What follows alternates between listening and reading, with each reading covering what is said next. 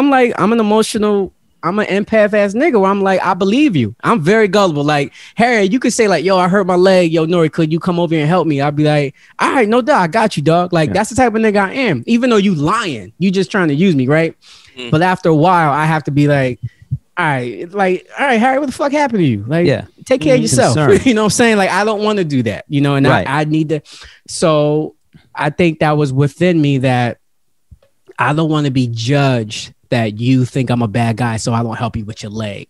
And I think that's what the emotional problem was. Like, a lot of men got to know that it's okay to say no and be a people pleaser and be taken advantage of. So I think she was great with that, and plus I was going right into like, all right, yeah. But you know what? Here's what's interesting too. I think a lot of times guys don't understand, you know, that need to want to please is your currency. That's your male currency. Whether you don't realize it or not, that's your male currency. So it's like the analogy that I use a lot of times is you remember Meta World? Ron Artest. Yeah, Ron Artest. So remember when the dude threw a soda at him and he ran up and he choked the dude, but the dude he choked. Palace. Yeah. He was like, who did it? He pointed to the little white kid and he choked the white kid, but it was really the dude. Yeah. So if you think about when they ran the tape and they found it was the guy that threw the what did they do to him?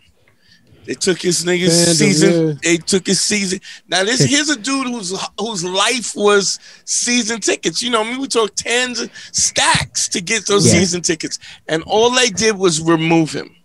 Yeah. Right. And he was trying to get his tickets back. He lost his mind. He even ended up apologizing to Ron Artest and all kinds of stuff. But when you understand what your leverage is, all you got to do is pull your leverage back. First of all, your leverage of that kind of kindness and civility and concern and empathy, we don't realize that that's the currency. That's my goal. So I'm giving you that, right? Yeah. The difference is if you can't take it, I don't have to fight with you. I'm not going to argue with you. I'm going to fight with you. I'm not going to get arrested. I'm just going to remove myself. I'm taking your season's tickets. My nigga, and I had endless currency, even when I didn't have none in the tank. Yeah. And that's where the shit I didn't recognize. I'm just giving out all the Scrooge McDuck golden nuggets. Yeah. You gave the duck the golden goose away. The whole vote. She was like, you know what? I would like a goose sandwich. He was like, all right, well, guess we got to kill the goose. I guess I get it. Yeah. But the best part is at the end, she was like, what about the one thing you truly love, your career? Can I have that? Like, it was just, it wasn't enough what you did. Took the glasses off. Excuse me, bitch. What'd you say? Yeah. and that was the end of it. Like, yeah, man, it's time to wake up. Just give me the one thing you truly treasure more than anything in the world. It's funny because, you gotta, it's funny. I was talking to Harry the other day. It's like we're talking about how once the moment starts that you feel that you know, I used to say it like this: if you feel a tingle in your nuts, you about to get kicked in the balls. And it's like it's you feel that in your stomach, like, yo, bro, you know, I don't like this. I don't like this. But as soon as you go, I don't like it, you gotta say it out. Look, I don't like this.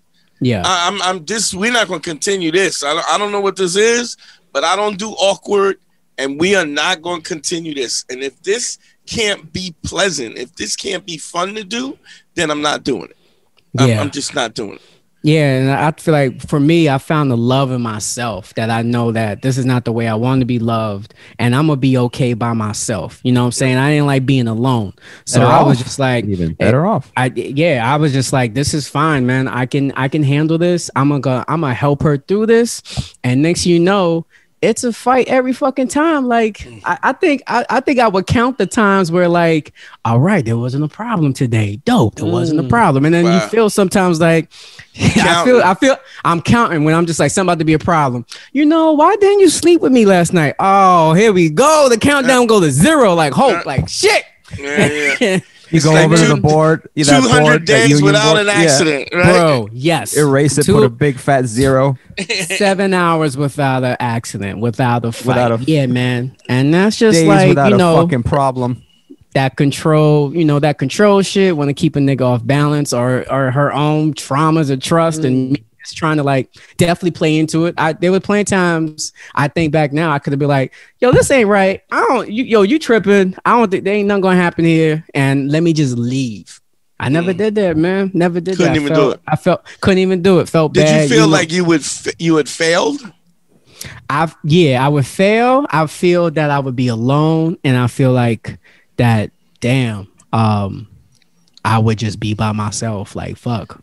But it's also a situation I made a mistake.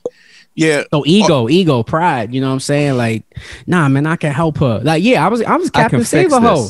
I was Captain Save a Hoe. I'll save all of them. I had my cape on, bro. I'll save you. Young man score 202. Better hear what I've got to say because you won't get it again. I'm not an alpha male. I'm not a beta male either. I'm just a better man. Well, put your happiness first, because if you don't, they won't.